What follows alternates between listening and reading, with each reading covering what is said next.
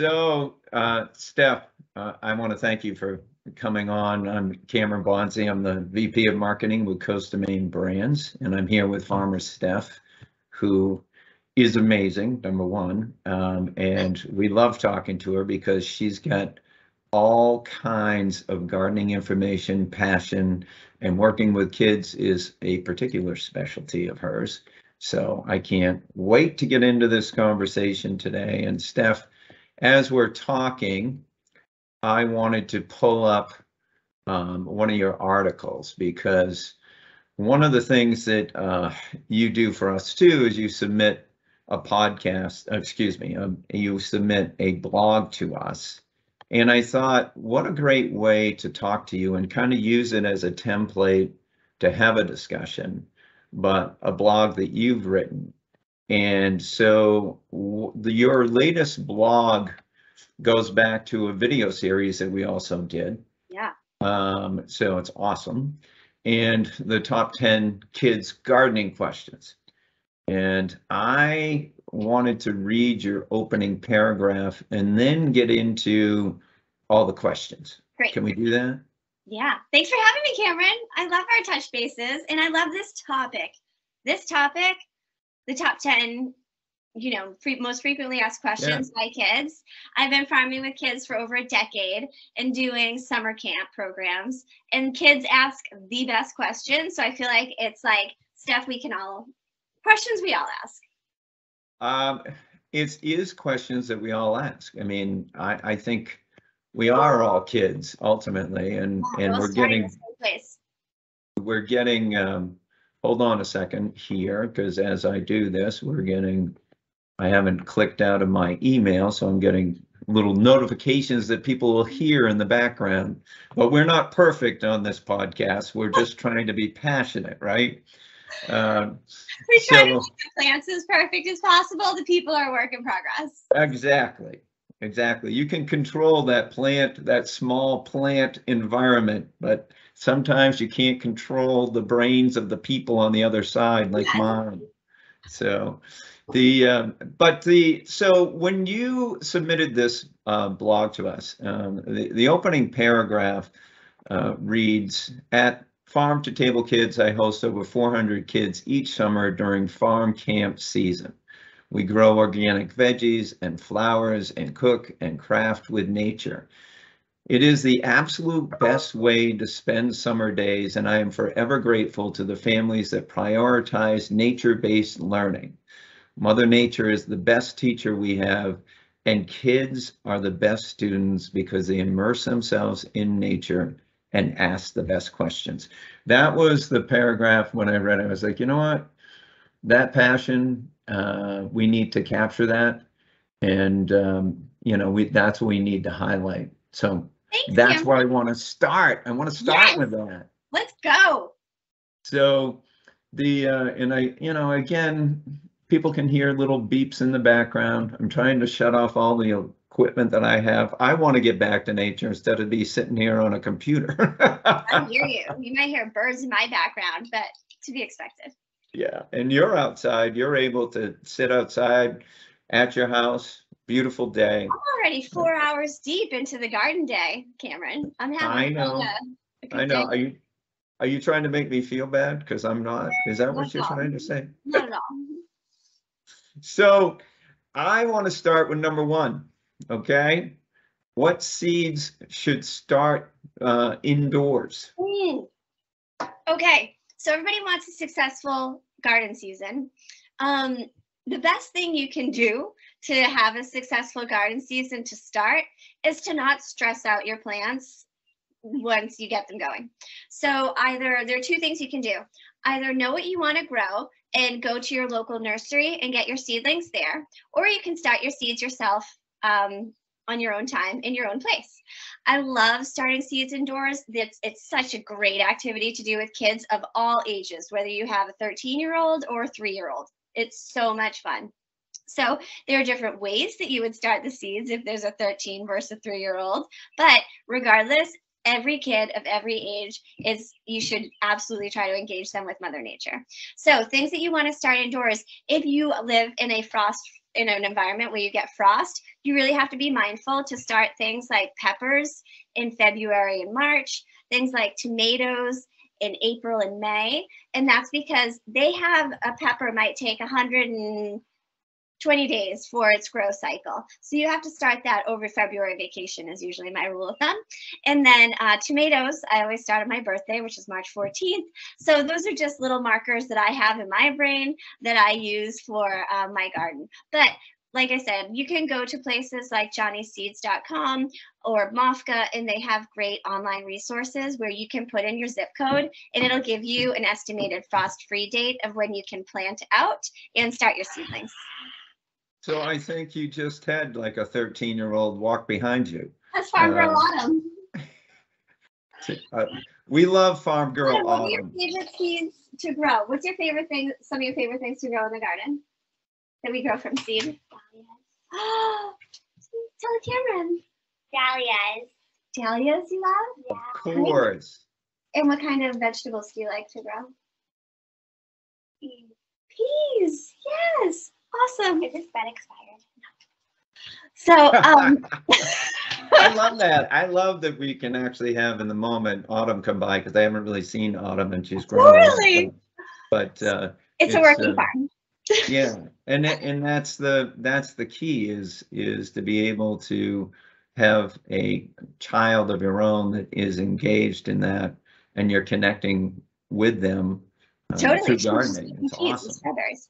But the thing is, so now we're in the last week of June, and some people might think, oh, well, it's too late to start from seed. But that's not the case at all. So there are plants that you do need to start early during, like if you live in New England or Maine like we do. Tomato, you're not going to have luck planting by seed unless you if you started it right now, it's usually just not enough time.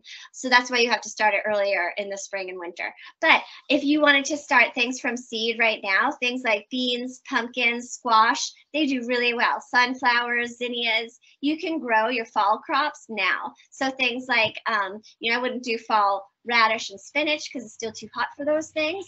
That's a couple weeks down the road. But you can absolutely plant from seed. Just read the back of your seed packets. And I mean, if you ever have a question, throw it in the ground. What's the worst that happens? Well, that's true. And I also, the reading the back of the seed packets, the basic instructions, a lot of times, it's there. It's right. It really is there. I tell people all the time, don't be intimidated. They're little baby seeds. Like, don't be intimidated by the seeds. Just throw them in the soil and see what happens.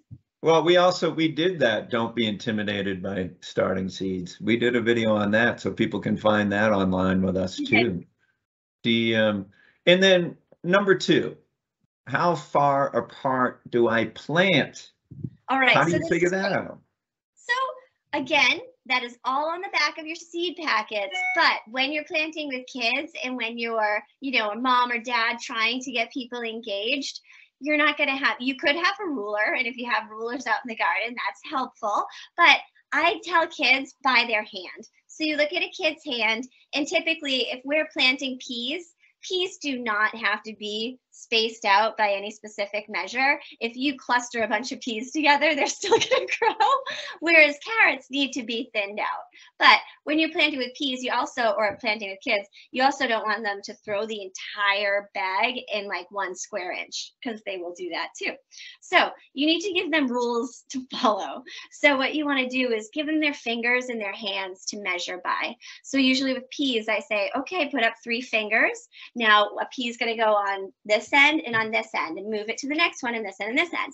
When we're doing something like peppers, it needs to be their whole hand. So show me your whole hand. And now pepper's going to go at the start, and then it's going to go another hand, and then you plant another one. So just ways to make them use their mind, use their body. Don't think that, oh, I don't have a ruler here, so I can't plant my seedlings or seeds. Make it fun for the kids. Literally get your hands dirty. It's so much fun.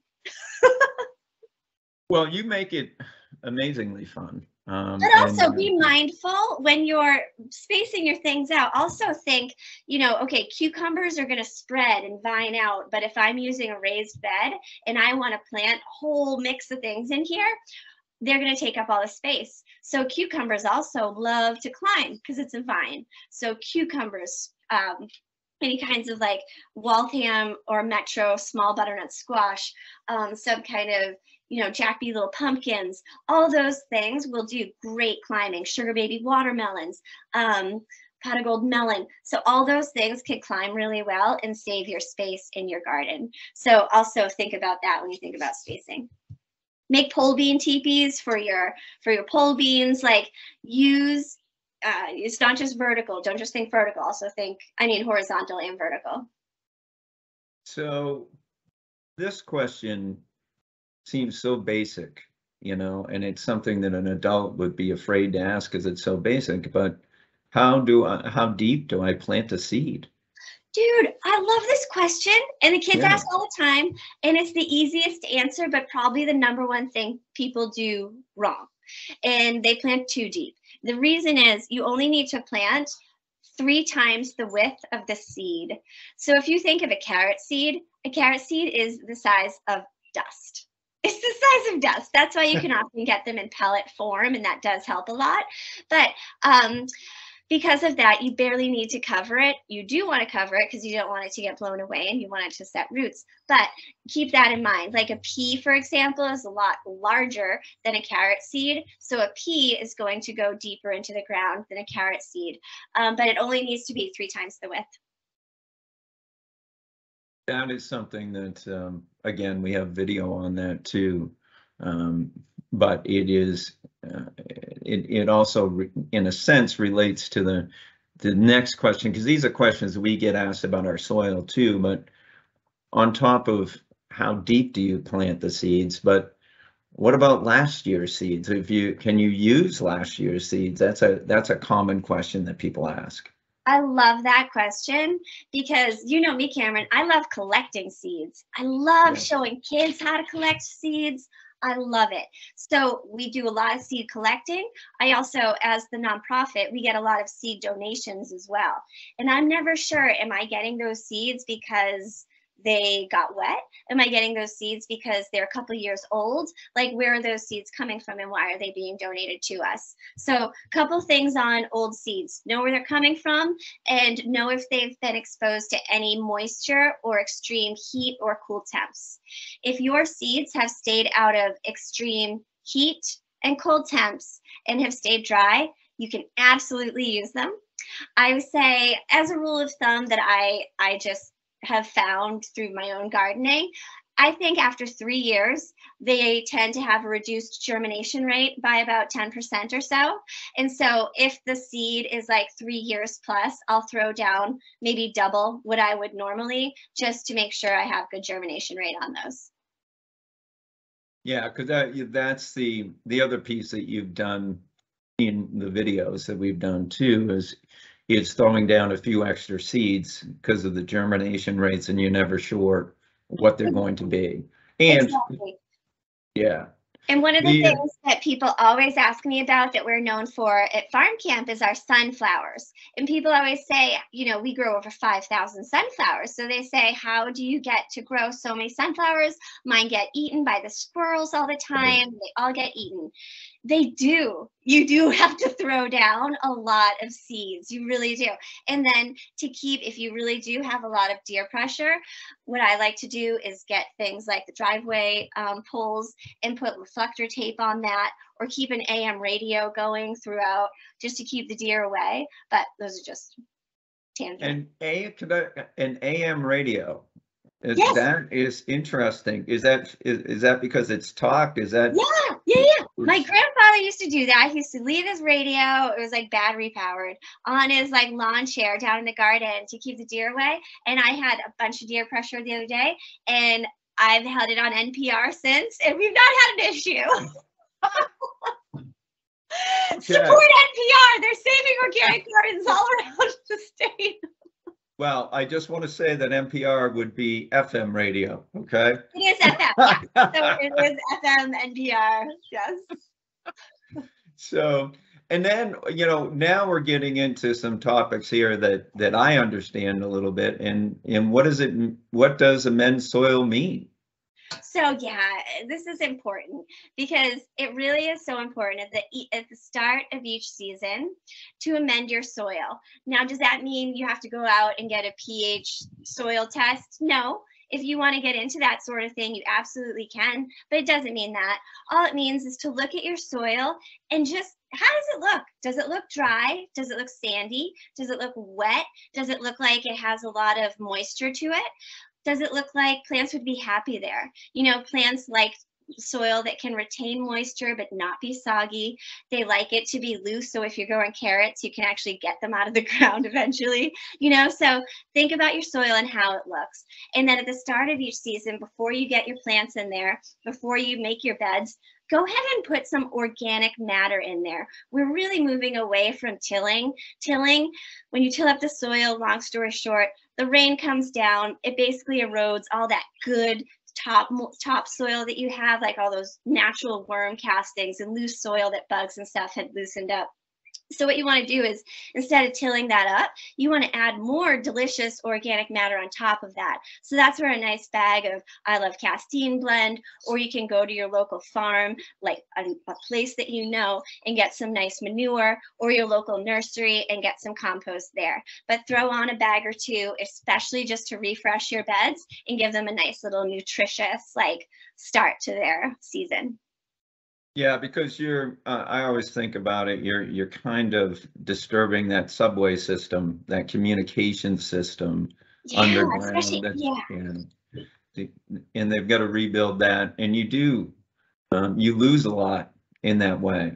Yeah. And when you amend over time, it's going to get down into the soil. I mean, because it's going to rain, and all those nutrients are going to figure out. They're going to go in and find out. They're going to burrow. They're going to be able to become plant available nutrition.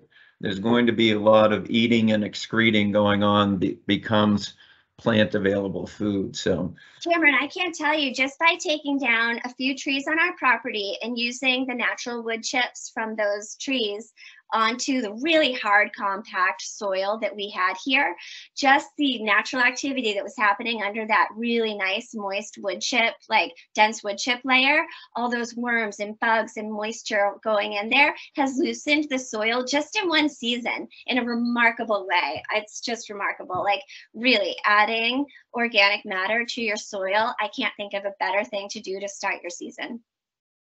So let's get to, you started your season, but number 6 is, when can I plant my garden? Yeah, so if you live in New England in zone 5B like us, usually that's between Mother's Day and June 1. So you want to be, except if you're looking at like peas and radish and spinach and brassicas, then you can plant those as soon as the ground can be worked.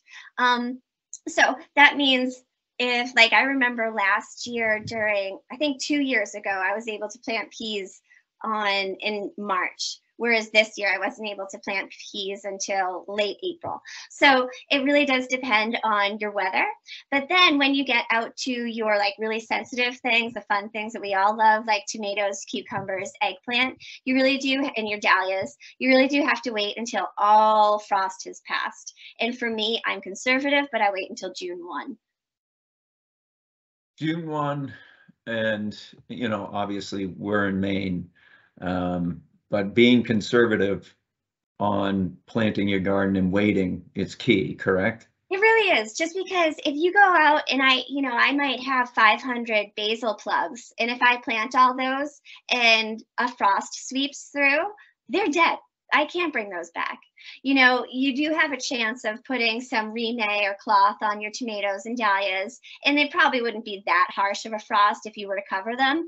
But when I'm growing, 400 tomatoes, I'm not going to stress out and throw cloth down every time I think it's going to dip into frost. I'm just going to wait until June 1. That's excellent. And then, this basic question, it's interesting because we get questions on watering all the time, but that other question that a kid would ask and adults ask too is, how often do I water?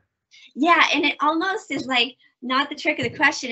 It's knowing your audience. So when you're talking to a kid and they ask you that, you have to put it in their terms. And sometimes those are the best terms because they're the easiest to understand. So when I'm explaining that, I say, again, let's look at the water. And let's see what's the plant telling us. So we're going to look at the plant. Are the leaves curled under? Is it yellow? Because if it's yellow, it might be getting too much water. Is it nice and rich green? Is it happy with how it is right now? So we're going to look at the plant. And then we're going to look at the soil around it. Is the soil dry? Is the soil wet? Does it have a ring around it? Is it wet? Does it have slugs around it? Let's look for those things. And then we're going to put our finger in it. And if our finger into the soil is dry up to our knuckle, we're going to stay with it. We're going to keep it. If it's, oh wait, no, we're putting our knuckle into the soil. Could you repeat that? Yeah, we're going to do that again. We're putting our finger into the soil up to your middle knuckle, okay? Yep. So your finger's in the soil up to here. And now if you can feel moisture, you're all set. If it's dry, we're going to water. Okay? So it's not the first one, it's your middle knuckle. That's great. And that's the best way to explain it to kids, because it's not just like, oh, the top of the soil's dry, let's water. It's how does the plant look? How does the soil look? How does it feel? Okay. And then we get pests. I mean, taking care of pests in the garden, number 8 that you have down here. What do you recommend for organic pest management? Yeah, so, okay, again, this is going to sound redundant. You got to go on a morning walk every single day, make yourself your tea or your green drink and go outside for your morning walk. It's going to be the best part of your day. It's going to be great for you and your plants. On that morning walk, you're going to be looking for things like, did it rain? Are things dry? Did we get any deer visitors? Is there a lot of weed pressure today? What do we have to work on today? So you're looking for things like that. When I go on my morning walk, I'm always looking for slugs and aphids especially. So you got to look under leaves. If it has been moist, really look on that soil line under your dahlias and big leafy tomatoes and your lettuce and things like that. Slugs love that opportunity. At our Farm to Table Kids, we use our hands. You know we do it. You've seen the pictures. We have contests to see how many slugs the kids can catch. And our one-day farm kid record is, I think, 89 slugs they caught. But, we put them in mason jars and we take them out to the forest. And they go live in the forest. I think that's great. But, people will be like, ew, that's not for me. And it might not be. And if you don't like to use your hands to scrape off aphid eggs or to squish squash beetles, there are remedies you could use, like Sluggo is an organic pellet that you can put down that is OMRI certified. But like I said, my son is a stage 4 cancer survivor. I farm with kids that harvest every single day. I don't use any chemicals. We use our hands and our eyes. So we literally squash. We know what all the beetles look like that are threats to the garden, and we go out and we hand pick them every morning during our garden walk. Well, it's interesting because that is just that hand-eye coordination, that manual dexterity, that interest in being outdoors and moving is huge too. I've got to say too, Cameron, just because you see a few squash beetles doesn't mean you have an infestation. Just because you see some doesn't mean you have to, oh my God, go out and spray. Like, there's a balance there. Like, for parasitic hornworms, that's like a thing. Like, it's so cool when you see a parasitic hornworm that has that's been bitten by a bug that's basically eating it from the inside. Like, it's so cool. So there's a balance there, like if you see aphids, but you also see ladybugs, there's a balance there. The ladybugs are eating the aphids. So just because you see some bugs doesn't mean you have to have a radical intervention. It also teaches kids, like, there's a balance. And if we stay aware of the things that we can control, like the bugs and the squash beetles and rubbing off those eggs when we find them on our sunflower leaves and all those things, then we can just tip the scales a little bit in favor of the plants. That's awesome. And I think it is that not overreacting. Right? Yeah, don't overreact. Like, everybody's getting a chance here, but if you see a ladybug and then dahlia is infested by aphids, go move the ladybug over there. Sometimes you do have a situation where some, black flies are attacking your Brussels sprouts, and there's just nothing you can do about that. And you need to cover it with remay or cover it with something so that the bugs can't get in there. But again, just because you see something being attacked, please don't get out your spraying devices. Use your eyes first. I think that's great advice. And then what about your favorite things to grow for kids? You know me, Cameron. It's easy to ask me what my least favorite things to grow for kids would be. No, that's the thing. I know you're not going to stop. We only look, try to put a time limit on yourself, okay? No, here we go. I'll give it 2 minutes. Here's my elevator pitch. I've been growing with kids for over a decade. And with my background of being a stage 4 pediatric cancer mom, I just really have been so mindful about what will kids eat? What will they actually try? Because that's how this all started. I just wanted my kids to eat healthy and feel their hearts light up by being in nature. So what does that? Things that do that, make a pole bean teepee and grow dragon tongue pole beans. They're purple and they have green dots on them, and they look exactly like they're called, a dragon tongue, and they're funky and weird, and boys will pick them and be like, they look like a dinosaur, and they do. And you know what? They'll actually try to eat them. And at the farm, we call them no thank you bites. It's when they're curious. They're like, I've never seen a 24-inch European slicing cucumber. Can I try it? Sure, take a bite. If you don't like it, put it in the compost pile. It's a no thank you bite. You know, the lunchbox peppers, they're picnic peppers. They're seedless and miniature. They come in all different colors and sizes. They're delicious. Kids love them. Do trilogy beans. They're string beans, but they come in green, yellow, and purple. They're awesome for scavenger hunting. For sunflowers, do sunflower and sun gold. Nope. Teddy bear sunflowers. They're called that because you just want to cuddle with them. They're fuzzy and you pet them. There's sweet Annie peas, sugar snap peas, like just everything. Rainbow carrots, all kinds of stuff.